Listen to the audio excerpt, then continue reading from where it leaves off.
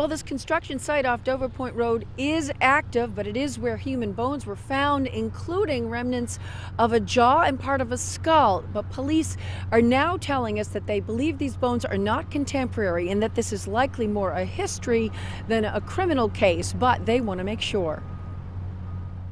Dover police on scene at the future site of a 55-plus retirement community alongside an expert looking over bones discovered by construction workers, a partial jaw and partial skull along with other fragments found in a load of sand dropped there on Tuesday.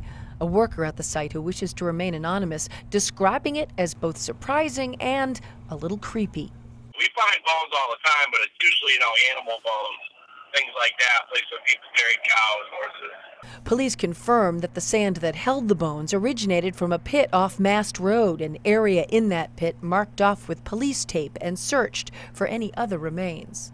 We have to figure out sort of how old these bones are, work with the Office of the Chief Medical Examiner to determine anything else the bones can tell us about age of the person, gender of the person, et cetera, et cetera. Tonight, they say the investigation is leaning towards the historical as opposed to the criminal.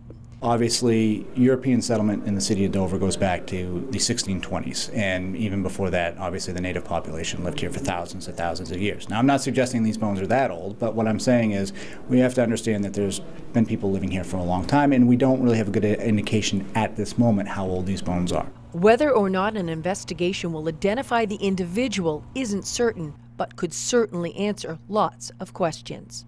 So definitely weird, a little creepy, like I said.